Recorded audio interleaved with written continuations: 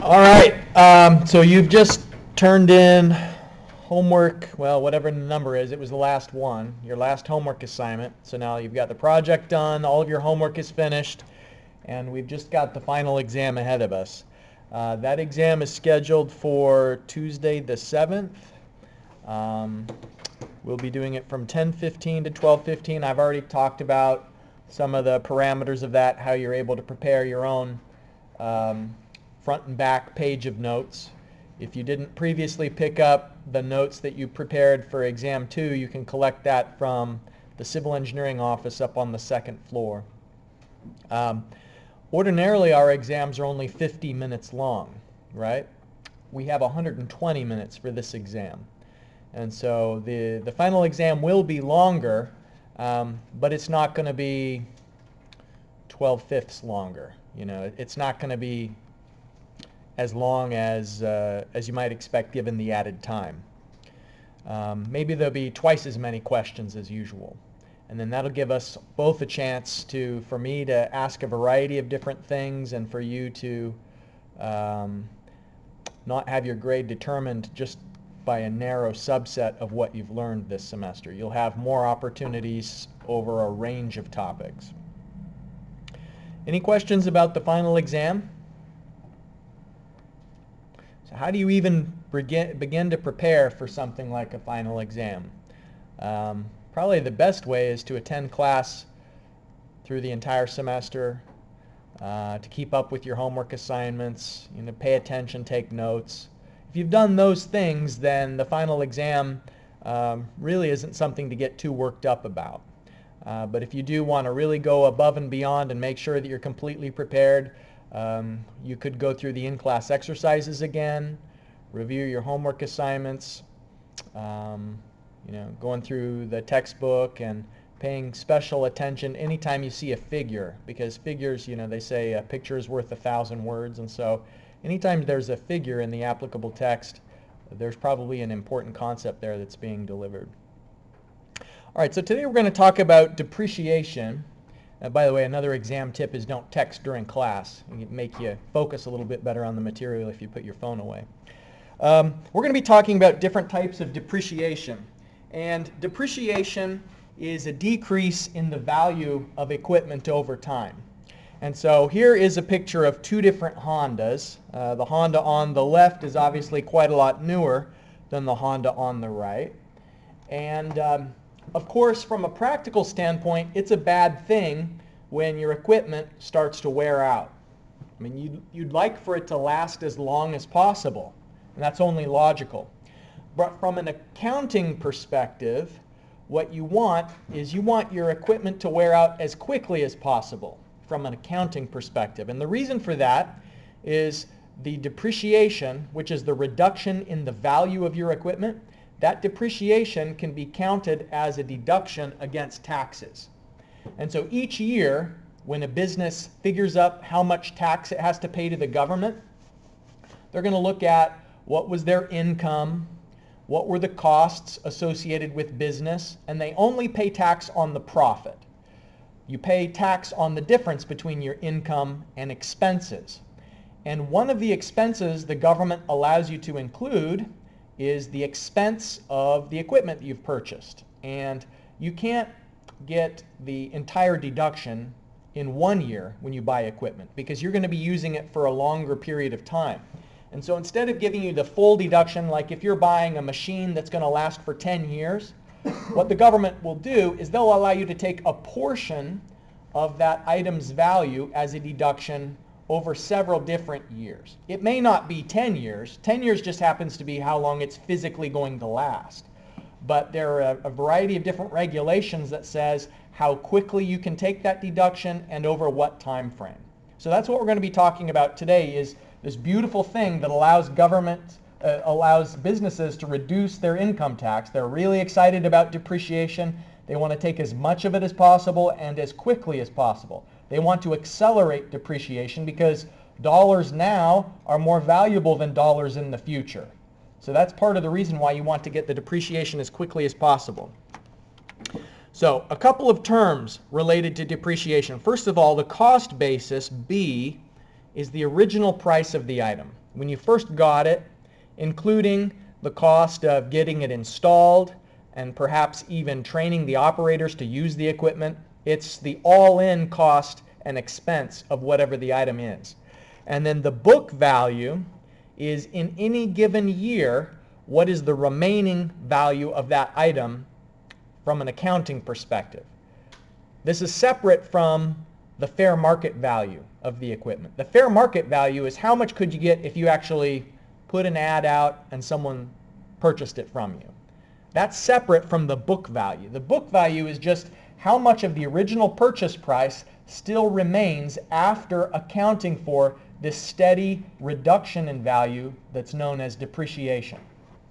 So what we're going to talk about today is 3 different methods for calculating the rate of depreciation over time so that you can know in any given year how much book value remains in your equipment and what is the depreciation for that year, which you could count as part of your expenses.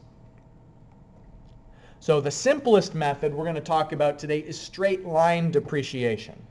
And you'll see why in just a moment, why it's called straight line. It's because each year there's a constant amount of depreciation. It's a linear assumption that says if you buy an item every year, you lose the same dollar value of its book value. And in straight line depreciation, you assume it goes from the initial book value, the first cost, all the way to 0. So there's no salvage value in the straight line method. Declining balance is a little bit more sophisticated and realistic. Declining balance assumes that more depreciation occurs early in the item's useful life, and that the longer you own it, the depreciation slows down. So remember I told you I kept my previous car for 12 years? The first couple of years I owned my car, it was losing value quickly. But then by the end, it doesn't matter so much from year to year if it's 1 year older. So the reduction in depreciation slows down with declining balance, and you can consider a salvage value in this method. Instead of having an equal amount each year, there's an equal fraction each year in the declining balance approach.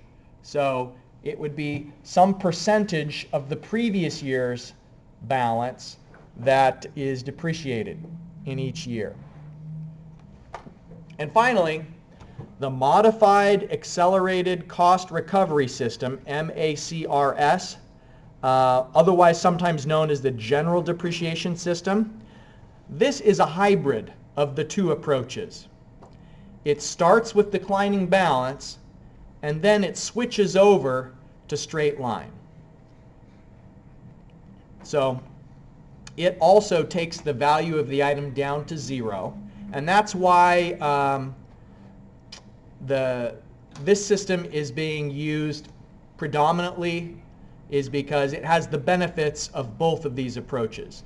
It has the benefit of accelerated depreciation up front, but then it also depreciates to 0 in the end, and so you get the full value of the depreciation. And it's simpler from a numerical standpoint as well, because there's just these published tables that tell you what fraction to use for each year. So we're going to talk about all 3 of these. Here's the formula for straight line depreciation. Remember, D is the depreciation amount in a given year. So D sub T is just saying in a certain year, the depreciation amount is the difference between the initial book value, the salvage value, and then the number of years in the recovery period. And actually, the depreciation is the same every year, so it doesn't matter what T is. T is not a variable on the right-hand side of the equation, because every year depreciation occurs, the amount is the same. So then the book value in any given year is just the initial book value, the first cost basis, minus the accumulated depreciation through all of the years. So if you've gone 3 years into this item's useful life, then you would multiply 3 by the depreciation amount in each year. Okay, so let me show you an illustration of this. If we had a certain piece of equipment that cost $20,000 to begin with, and after 5 years we know the salvage value will be $5,000, then Here's a plot of what that looks like. Straight line depreciation because the line is straight. Each year there's a constant amount of depreciation that's occurring. And you can see here in part A, the depreciation amount in year 3, for example, is going to be the same as any other year, but it's B minus S, so 20,000 minus 5,000. So in the numerator will be 15,000, and then dividing that by the 5-year life, and that's $3,000 per year. So every year you own the item, it will lose $3,000 of depreciation. And so then if you wanted to know the book value in the 3rd year, you could do it graphically and just, follow up from year 3 and over to the left. Oh, it's 11,000. Or it would just be 20,000 at time 0, 17,000 after the 1st year, 14,000 after the 2nd year, 11,000 after the 3rd year. You're just subtracting 3,000 every year. So that's the same as doing 3 times 3,000 because it's 3,000 each year and there were 3 years of depreciation. All right, so straight line's easy.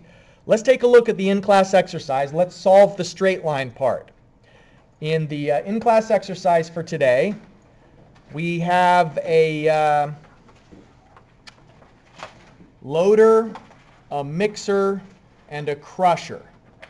So our company is purchasing those 3 items. We know the recovery period and the salvage value.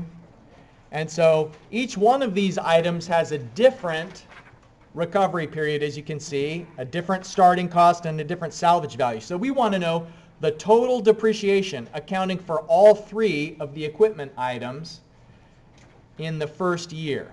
So the formulas are here.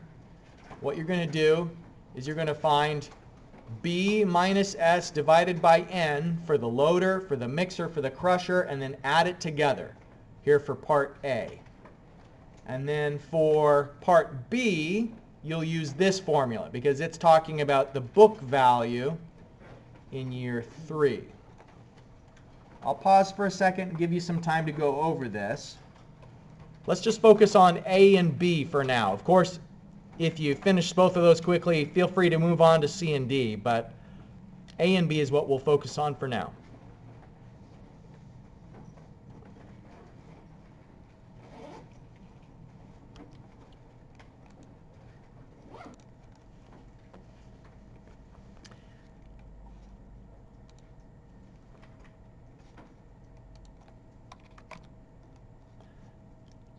Okay, I've put the solution up on the screen if you want to glance at it. If you're still calculating, of course, feel free, keep going. But this will give you some confirmation if you are headed in the right direction.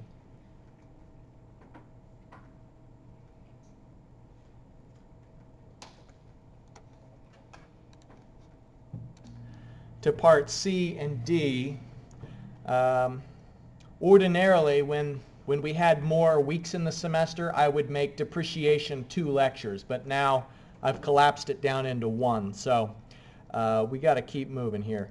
So in part C, where it's asking for the book value at the end of year 5, the reason I've asked that is just to illustrate the point that if the mixer only lasts for 4 years, then it has no more book value. So it's depreciated down to 0 at the end of the 4th year. And so in the 5th year, the book value only includes the value of the loader and the crusher. And so you'd simply begin with the initial basis and then subtract 5 years of whatever depreciation amount that you had calculated so far. And then finally, in part D, it's asking how much depreciation is there in year 8. So if we look up at the initial data, the loader is out after 7 years. The mixer was out after 4. So in year 8, the only thing that's going to be depreciating is the crusher. So it's just the depreciation amount for the crusher in year 8. So each year's depreciation amount is constant for each piece of equipment, but since our equipment is ending at different times, you have to keep track of both the different amount for each piece of equipment and when was the equipment finished from the accounting perspective. So any questions about the ideas behind straight line depreciation?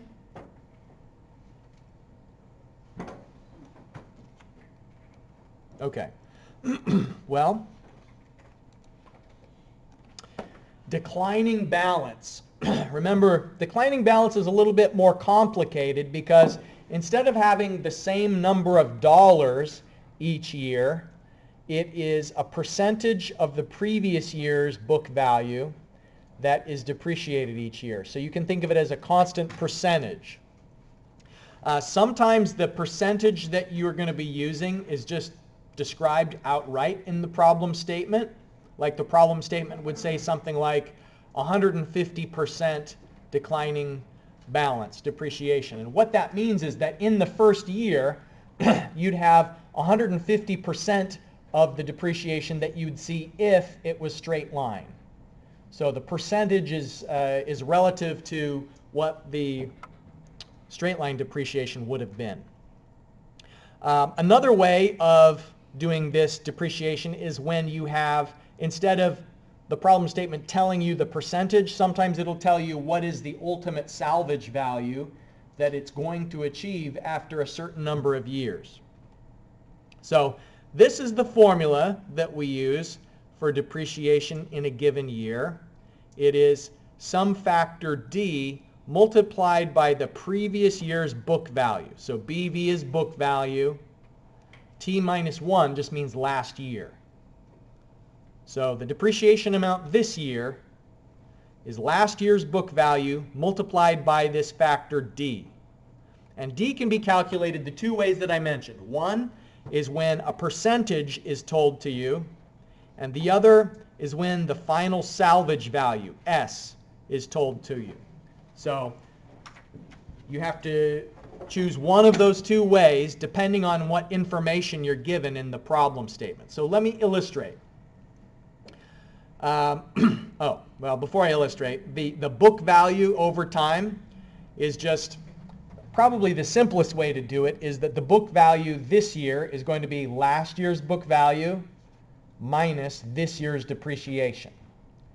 So if you're thinking about it in spreadsheet terms where every row is a different year, then to calculate the book value, it would just be last year's book value minus this year's depreciation. But if you're doing the calculations on paper rather than on a spreadsheet, you can use this formula because what this is saying is it's the initial cost basis and then 1 minus D to the T power, where T is the number of years. So that would take into account the cumulative effect of depreciation over time, where you have T is how many years have passed since the start when you purchased the item. Okay, so here's the illustration just to show you how things fit together. Let's say that we purchase a truck with a first cost of $80,000 and its lifespan is 10 years. So we'll use both of those two different methods. We're going to use the 150% depreciation, so we're going to calculate D with a given percentage, and then separately, just to illustrate the other approach, let's calculate what would D be if the salvage value was known to be $10,000 after 10 years. So these are two completely separate setups just to illustrate the two different methods. Okay, so in the first, which is here on the left, let me make that a little bit bigger so it's easier to see. All right. Oh, now this is in the wrong way. Let's just, okay, so 150%, N is 10, B is 80,000. Now the salvage value isn't defined in part A because this is the one where we're using the 150%. So D is calculated by 150 divided by 100, and then N in the denominator is 10. So it's essentially 150 divided by 1,000. So D, this fraction is 0.15. So what that means is that the depreciation every year is 0.15 times the previous year's book value. So get your calculator out. What's 80,000 times 0.15? 80,000 times 0.15 is 12,000. So then this year's book value is last year's $80,000 minus this year's depreciation, and that's $68,000. Okay, so then at the end of the first year, the book value is $68,000. If you multiply that by 0.15, so 68,000, multiply it by 0.15, then you get 10,200. So then 68,000 minus 10,200 leaves you with 57,800. And you can see that the process continues on and on. And if I wanted to find the depreciation in any year, it's just going to be this factor, lowercase d, multiplied by the previous year's book value. And this other formula that we saw here, the book value in a given year is the initial book value multiplied by 1 minus d to the t. Let's try that out. Let me paste this formula here. All right, so it's here at the top. A little hard to read because it's on top of some other things. But let's find out what's the book value for year 6. Okay, so the initial basis is 80,000, so 80,000 into your calculator. And then 1 minus d, so 1 minus 0.15, so that leaves us with 0.85 to the power of, we're going to do it for year 6. So 0.85 to the power of 6, so you should get 0.3771495 and so on. Multiply that by 80,000 and it gives $30,171.96. So you can see rounded off here in the spreadsheet. That matches if we did it the sequential method. So this formula does work, as does the spreadsheet approach. So that's part A when we are using the percentage to calculate D. If instead we start with a salvage value, we don't use the percentage. So here, let me just make that clear here. The percentage does not apply if you are using the given salvage value. All right, so the book value is still 80,000, but then this $15,019.81, we got that because this D value isn't the same 0.15 that it was before. You know, try and calculate the lowercase d in your calculator. So 1 minus S divided by B, so 10,000 divided by 80,000 to the power of 1 divided by n. So what we're saying is D, I'll write this on the whiteboard, D is 1 minus 10,000 divided by 80,000 to the power of 1 divided by 10. Okay, so to the power of 0.1.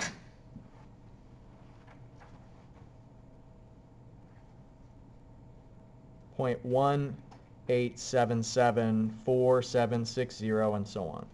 Okay, so you get this factor D, you're just calculating it a different way, but then all of the method is the same after that. You can see that this depreciation amount for year 1 is the previous year's book value multiplied by the factor D. And then you find the book value at the end of this year by it's the previous year's book value minus this year's depreciation. And the same trend continues. The only difference is that it terminates, you can see, at that 10,000, which we said was going to be our salvage value. So kind of what we did is we picked a D value that we knew would get us to this salvage of $10,000 after 10 years. Okay, I want you to practice the declining balance method. You won't have a homework assignment on this, but you may have an exam question on it. So it's good that you're here getting some practice. You can use Excel or by hand. We have a roadway paving machine that costs $486,000 and it's going to last for 8 years. And so big B is $486,000 and N is 8. All right, so we're going to use both the declining balance approach and the approach where we have a fixed salvage value. So find out the depreciation and book value for the first 3 years with both of these approaches. And you can do it either with Excel, or I did it with hand calculations. That's what I'll be bringing up on the screen in just a minute, is the hand calculations. But either way is fine.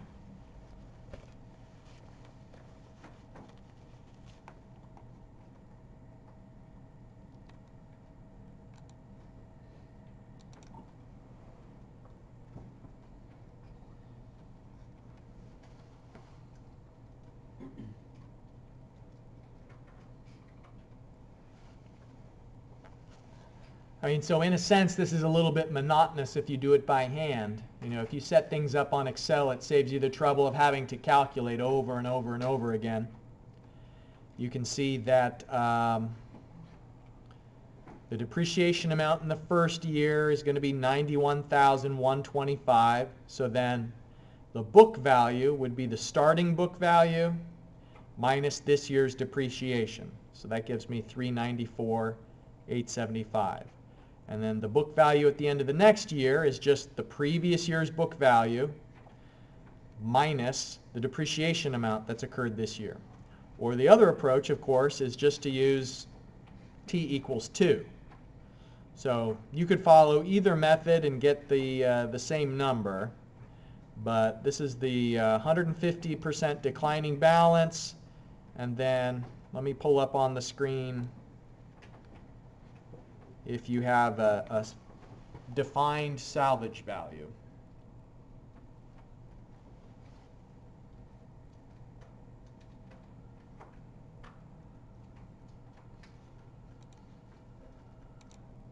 Okay, so in the time that remains, let's talk about the modified accelerated cost recovery system.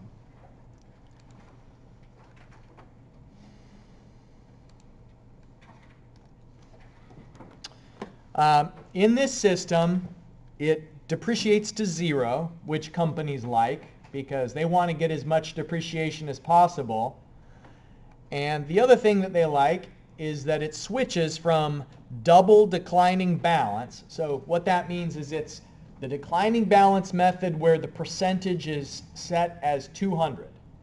So the first year's depreciation will be twice as much as if it was straight line. So in other words, the curve is steeper, more of the depreciation occurs up front, which is when the money is more valuable. And then it switches over to straight line depreciation. And that would be pretty complicated if you had to be the one calculating that transition, but you don't. They just provide tables for you that rely on standardized recovery periods. And so in this method, when you buy a thing, it doesn't matter how long it's going to actually last. It just matters what category that thing is in.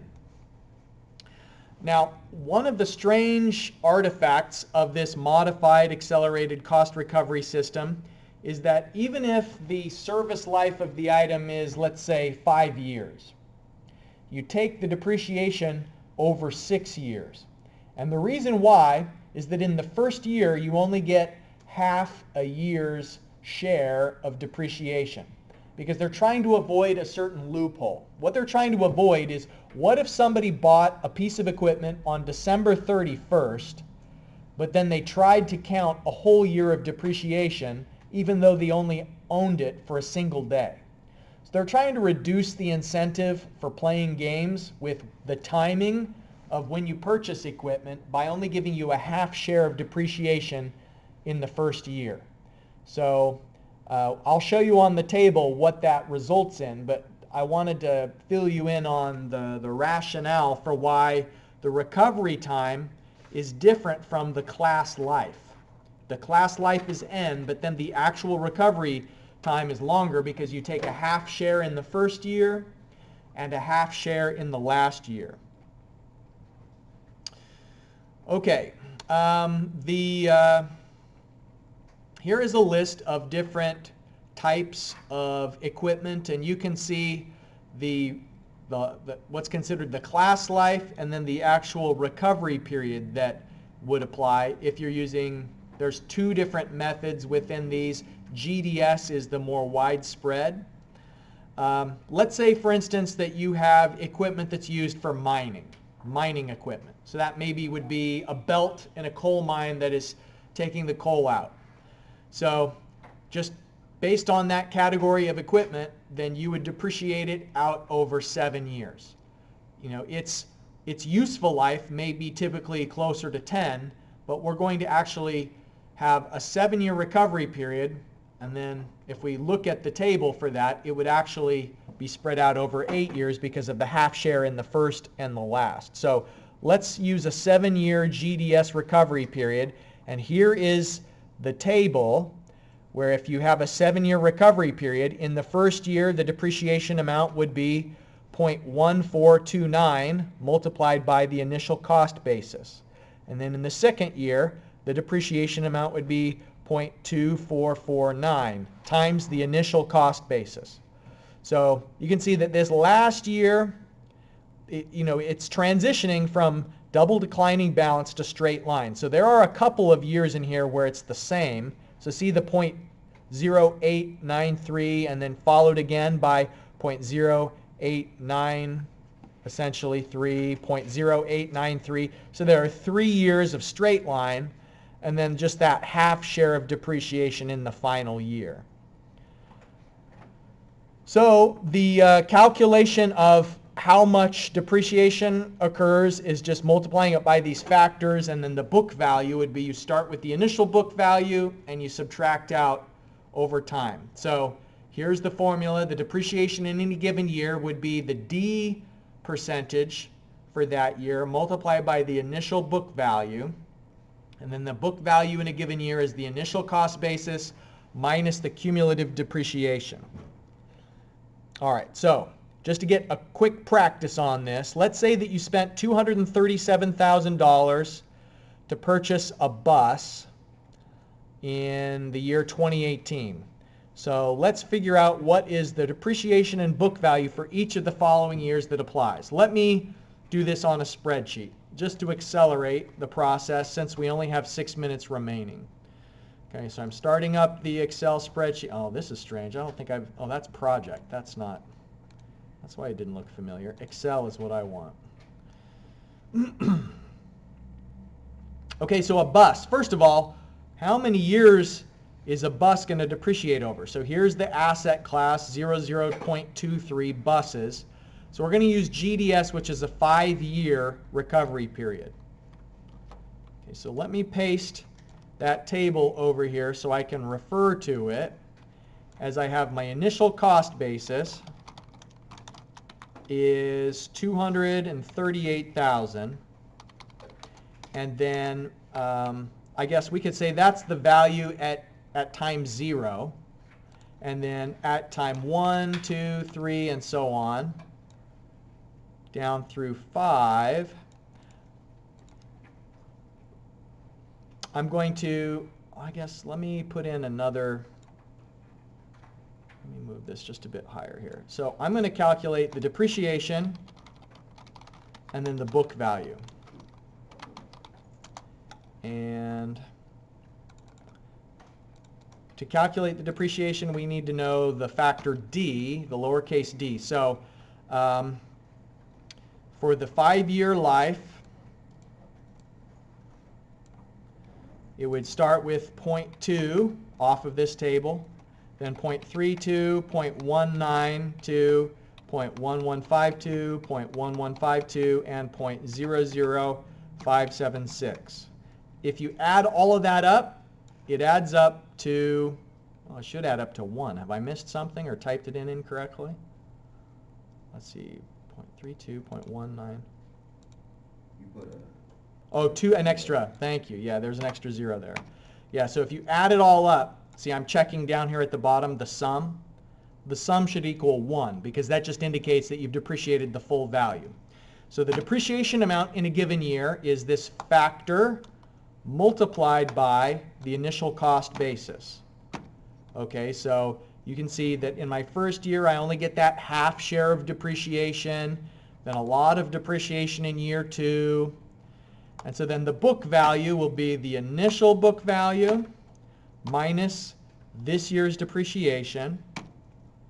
And the next year's book value will be the previous year's book value minus this year's depreciation. And then I can just drag that down through, and it should go to 0 if I've done things correctly. Okay, so just to illustrate this entire process again, you basically, from the problem statement, ascertain what is the useful life. So it's a bus. Bus is 5 years for GDS. So now here in the GDS table, I go to the 5-year column. I want to copy these lowercase d factors into the spreadsheet. So here's these d factors that came from a 5-year recovery period, which ironically actually lasts for 6 years. Okay, so then the depreciation amount in any given year is this factor multiplied by the initial basis. So I'm anchoring that reference because it's always going to look at the initial basis when I drag it down through the rest of the years. And then the book value in any given year is the previous year's book value minus this year's depreciation. So the previous year's book value minus this year's depreciation, and so on till we get to 0. All right. So that is depreciation. We've talked about 3 different techniques: straight line, declining balance, and the modified accelerated cost recovery system, which is essentially what's used most widespread today. That's all I have for you today. We'll talk about taxes on Friday, so I hope to see you there. So why did it last for 6 years? Because they give you only a half share of depreciation in the first year.